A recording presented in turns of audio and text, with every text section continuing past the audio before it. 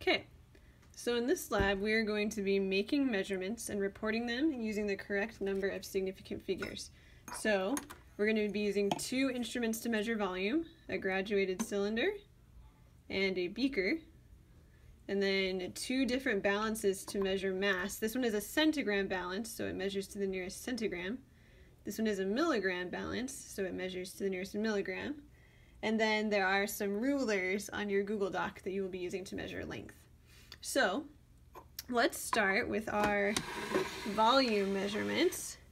We are going to measure the volume of this crucible. This thing's called a crucible, a little cup, and this glass vial. So we want to just figure out how much liquid they will hold. So I'm going to fill up this crucible with liquid, and first I'm going to pour it into the cylinder,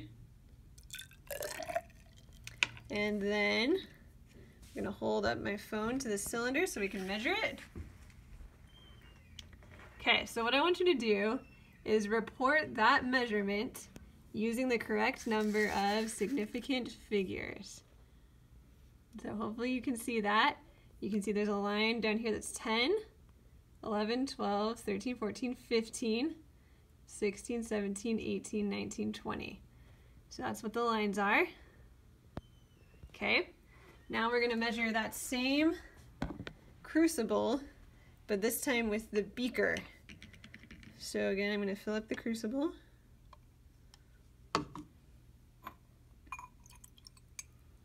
I'll bring my phone down here so you can read the volume. So there is the beaker. So record that using the correct number of significant figures. Okay, now we're going to do the volume of this little vial over here.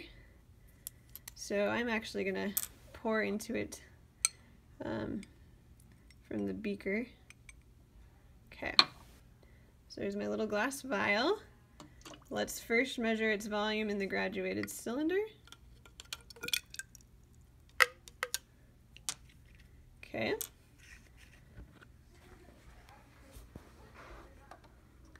So, it's kind of hard to see. There's a line right underneath it, right underneath the liquid level. That would be the line for 5 milliliters right here.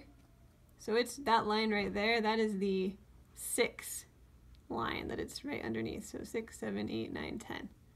Sorry, it's kind of hard to see on this cylinder. Okay, and then we're going to measure that same volume in the beaker. So I'll just pour it into the beaker. And you're going to do your best to report that measurement with the correct number of significant figures. Okay, so those are our volume measurements.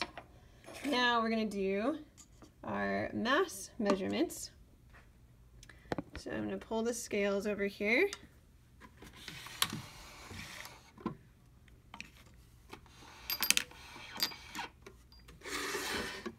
Okay, so first we're going to measure a penny.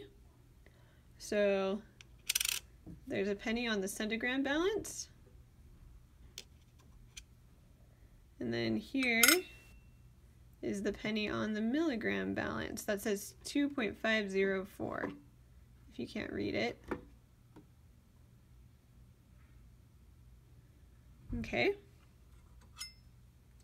Now we're going to measure a pen. So there's the pen on the centigram balance. And there's the pen on the milligram balance. That says 10.515. Okay, and then the other measurements are just using those rulers on the Google Doc. So that's, I think, all you need the video for. Good luck.